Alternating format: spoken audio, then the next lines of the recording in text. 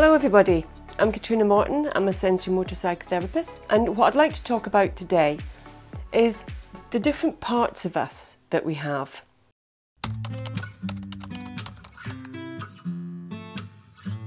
We might think of ourselves as one complete human. We know who we are, we know what our name is, but how we're actually made up is we're made of a series of parts.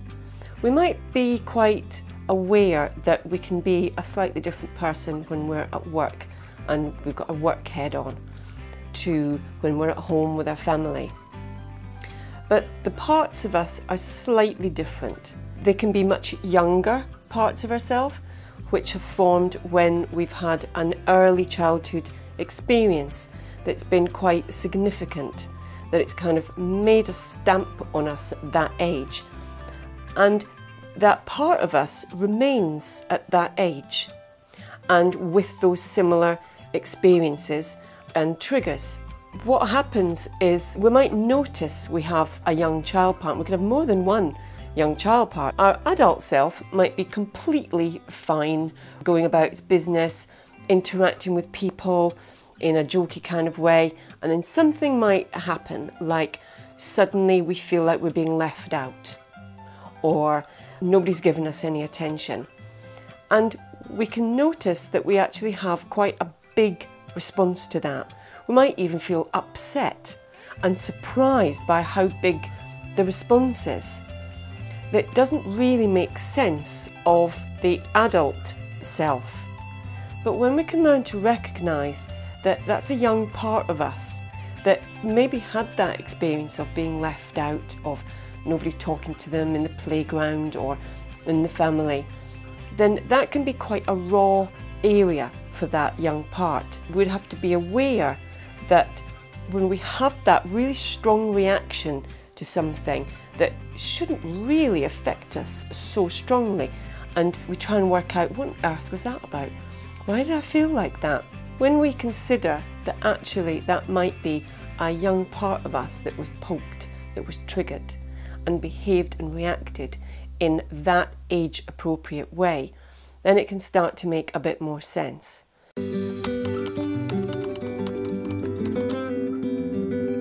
When we have developmental trauma, and that doesn't necessarily look like the kind of traumas that we would associate with being an adult, which would be like much bigger events. We're little and things have a bigger impact on us because we're more vulnerable, we're more defenceless. And so things really do impact and imprint on us. And they will stay at that age, but they'll also reside in a particular part of the body.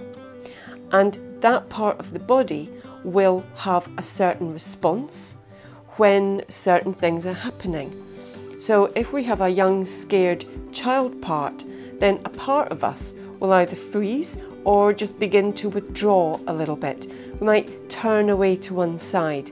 We might find it more difficult to give someone eye contact.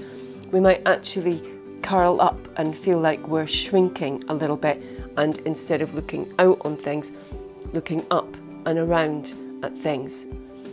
The more we can understand about those parts of us, the more we can understand about our childhood developmental wounds and how they have stayed with us. They stay with us in a physical way, as well as in a way that makes us feel certain things and behave in a certain way. The next step up from that is what we call structural dissociation, where the parts of us are quite distinct and they might get switched on when certain things happen, when certain triggers come up. And we might not know what those triggers are, but we can feel that sudden switch, or other people around us might notice just a sudden change in ourselves, and we'll find ourselves behaving in a really different way. For some people, it can be a very angry part that actually is quite argumentative and quite forthright and can maybe be slightly more aggressive than our normal getting on with life part is.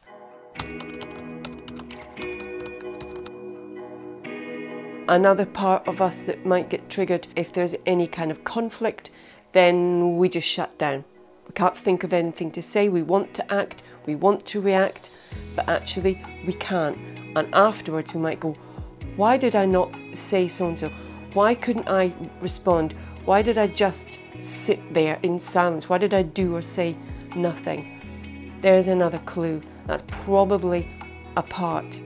And we might be very unaware that we have these things, but it might be quite obvious to people around us. When those parts are quite separate, when they just switch and flick and our personality changes quite distinctly and our behaviour changes quite distinctly, then that could be a clue that you've got a little bit more of structural dissociation. The dissociative part is important because when that gets triggered, we go offline and that part of us comes forward. The step up from that is when we actually have what's called dissociative identity disorder, DID. Used to be called multi-personality disorder. And while it's a lot rarer, it's also probably a bit more common than the majority of the population would assume. And that's when we've had very significant trauma, prolonged significant trauma, that means that what's happening in the here and now or on a regular basis is actually too much for us to cope with. And it's certainly too much for us to cope with and try and function in normal life on the outside, going to school, going to work. And so we develop, and our brain is amazingly designed to do this. We develop an ability to ourself to dissociate and another part of us to take the anger, the abuse, the fear of what's happening at the time. Those parts, when we've got DID, actually can have very, very different personalities. And people with DID will have very distinctive things. They will have memory lapses, they'll have things that they've maybe bought that they really don't remember buying. If someone's a vegetarian, they might even have a meat eating part that will go to the supermarket and buy meat, put it in the fridge. And then when that part goes and our normal, getting on with life part comes on board, have no memory of why that's happening.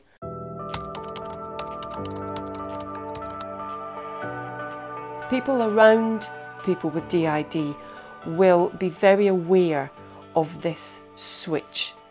And these parts can actually look really different. For the majority of people, but not all people, they'll have no awareness of their different parts.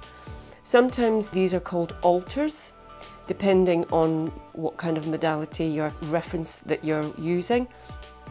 But they all have the same distinctive way of operating. They're separate, they switch.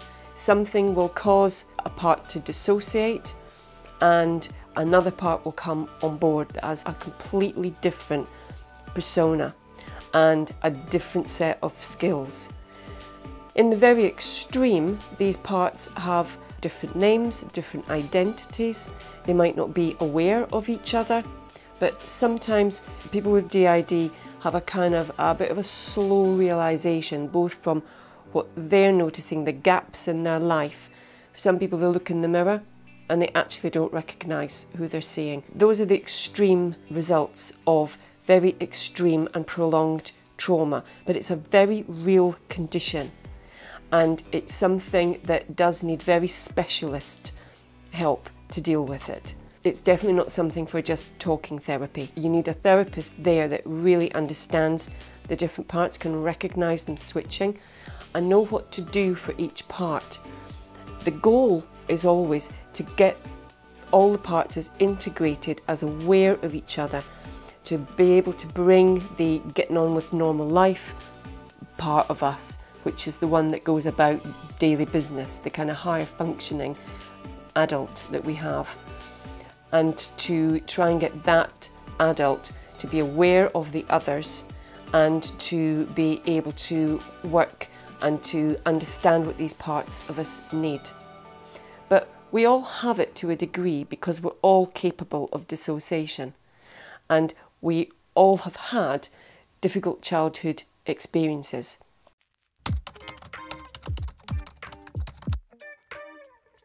Most of us are aware that we've got a stroppy teenager somewhere in there, and that's perfectly normal.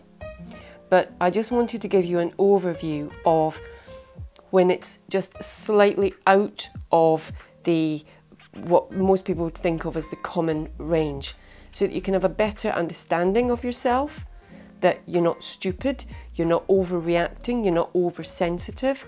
You might just have parts that are a bit more triggered than your normal getting on with life self is. And you know, hopefully we can have more understanding, we can have the more compassion, we can have the more ability to be kind to ourselves. Don't beat up on ourselves so much. Don't let the head go into the narrative of I'm stupid, there's something wrong with me, I'm broken, and all the other things it can do. We all have the same brain, we all have the same nervous system. It's quite complex, but they all do work in a similar way. So it doesn't matter where you come on this spectrum, there is definitely a therapist out there that can help you if you feel like you need help. But this has just really primarily been for information, understanding, and just shining a light on some of these things that are a result of trauma, but are very misunderstood and often wrongly diagnosed. So I hope that's been helpful. If you've got any questions, send them in. I know it's quite a complex area, but I'll answer all your questions. And if you've enjoyed watching this video, give us a thumbs up, subscribe to our channel below, and I look forward to seeing you again soon. Bye bye.